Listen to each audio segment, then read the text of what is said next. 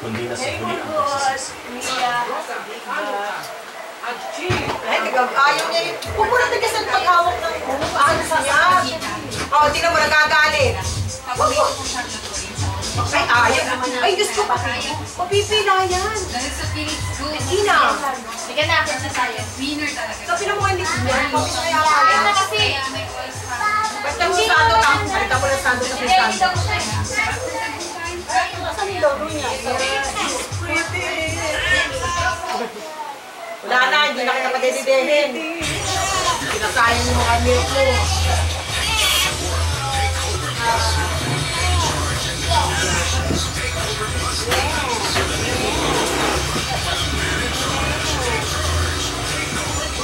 Petron gives you the key to Lamborghini. Get limited toy cars that accelerate and drift. For only 250 pesos each. Petron 6 starting November 1, 2016. Stop it or they're gone. Only from Petron. Pero may secret. Focus energy capsule. Energy capsule ay may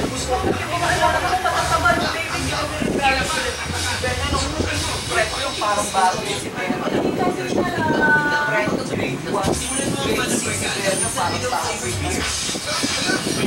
Apple and lemon flavors na may light beer buzz. My sparks! Sweet! San Miguel flavored beer. The seriously fun beer.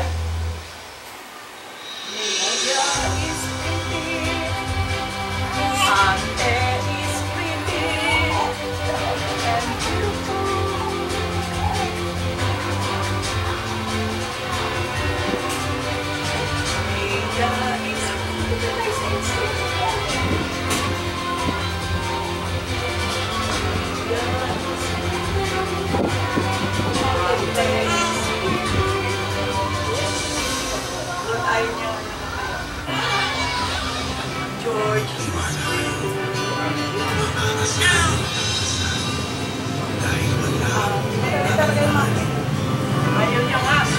Ito nga, umiiyak na. Gusto mo ba? Sumasi ako na nga. Huwag mo yan ito sa may camera. Ay, pwede.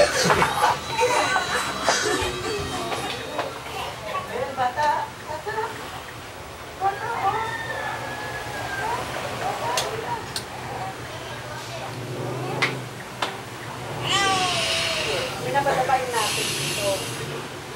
Okay. Pinapadapayin mo. Padapayin natin dito. Ito. Halika dito. Dito ate. Baboy!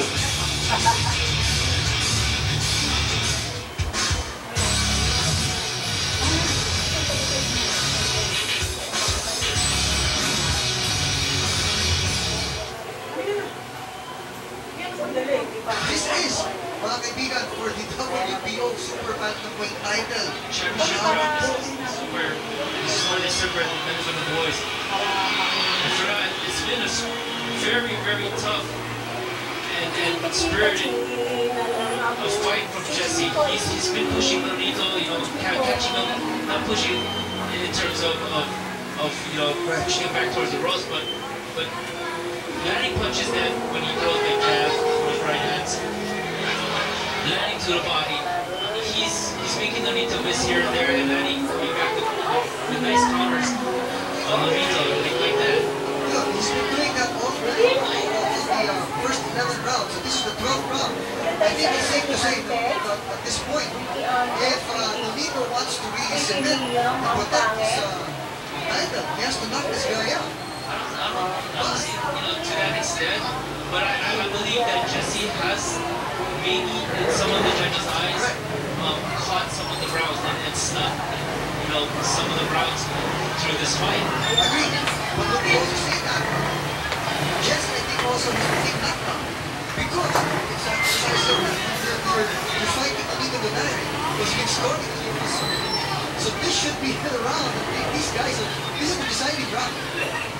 Whoever wins this round, I believe is going to win the fight. It's going to come down. I mean, Jesse's been consistent. Yeah, consistent. Going back. Just making Nonito miss, coming back, shot to the body, coming back, shot to the overhand.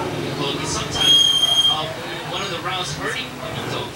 But Nonito also came back when he forced the fight towards Jesse. He was winning some of those exchanges. But he haven't been. I didn't see him doing that enough. You know, for Magdaleno to be on the defensive most of the time. Ayun, kanina na nangyari. Ito tatlong pinatog-suntok. Yun, tumama. Sinunod na bago si Magdaleno. This is where conditioning really comes in. Jesse comes back with a result right hook. Of his own. Alam mo yung dugo at dumadali na yun dyan. Tumaagos na yun kay Magdaleno. Kanina pa yung bukas na yan lang. Nakita uli yung dugo na yan. Oh. Nonito lands a nice right, and then Jesse comes back with a hook of his own. I mean, whatever Nonito's throwing, Jesse comes back with a counter. Right. Good showing by the challenger, Jesse Magdaleno. Nice hit. His jaws. Donaire is trying. Cheers from the crowd. Jesse's Donaire has to submit. This last couple of seconds for the lead of the line is very important. Less than 10 seconds to go. Will he defend or will we see a new champion? Never know.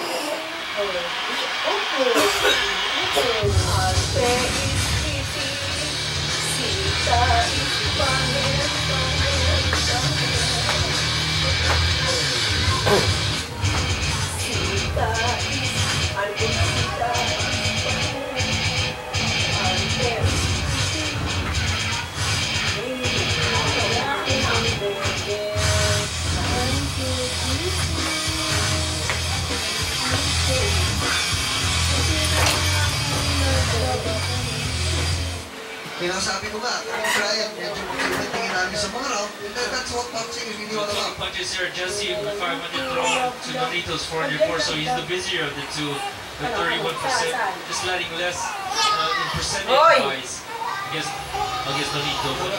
Timpla ka? Oo, yun ang naman timpla pa, hindi mo na naman ulitin. Ay, kasan ba mo ha? Okay. Ano ba yun? Yung ipinatok. Itong siya. Yun na yun. Parang mo yung pinitito. Yun kay Lola. Kay Lola, dodo ka kay Lola. Wala akong dodo.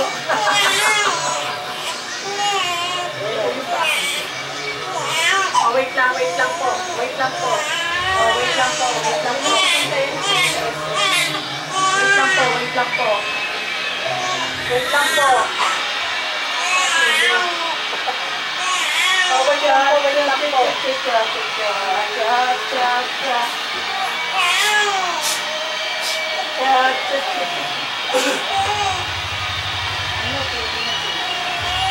George!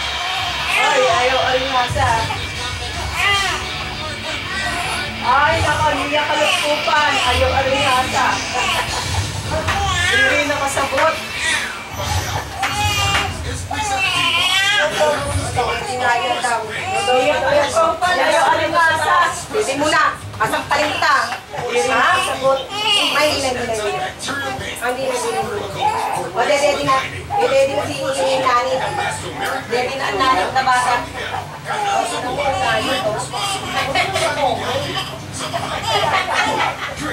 Nganit naman ikaw dyan. Unleash the blaze within. Pinaka-juicy at pinaka-masarap, the number one hot dog with the participation of Si Melody!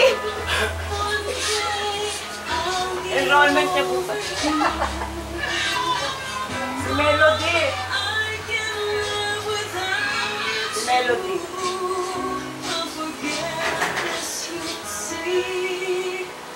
Sorry. Kunin ko lang yung jacket ko.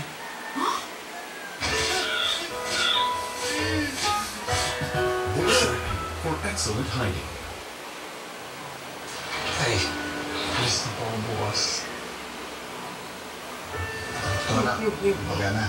Galing mo sa abroad, ha? Labi naman nagmana ako sa iyo. Ginebra San Miguel, ganado sa buhay.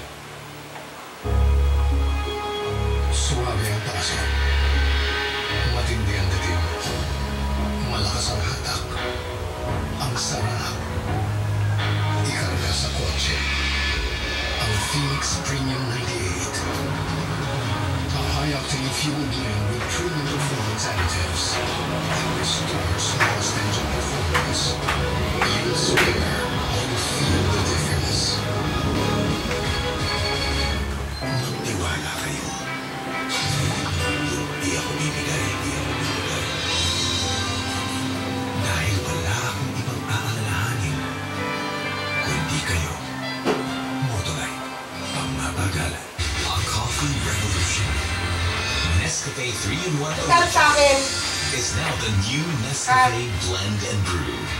With the aroma and taste of freshly brewed coffee. Ano?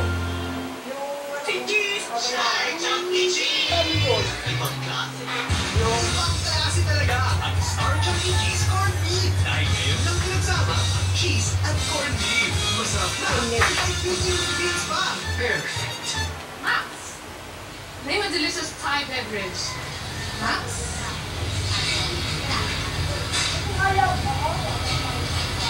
Ang naghapon.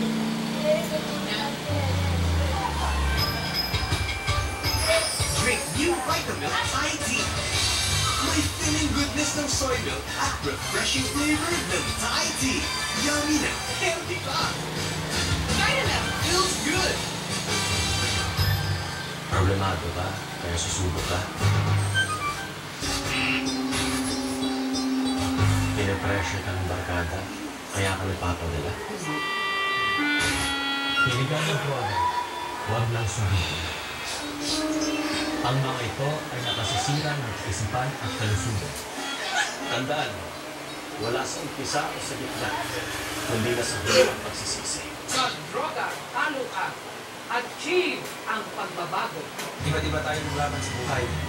Kaya di maiwasan ang stress at pagod. Pero may sikreto, Robust Energy Capsule. Ang stress, sabi yan, ang pagod, nasa yan. Robust Energy Capsule ay energy formula mula sa tubig, sinsig, sodium at formic, vitamin B1, B6 at B12 na kailangan ng kawan para tulog lang ang daw. Di wala ako dito dahil gawain ko ng ATC Healthcare na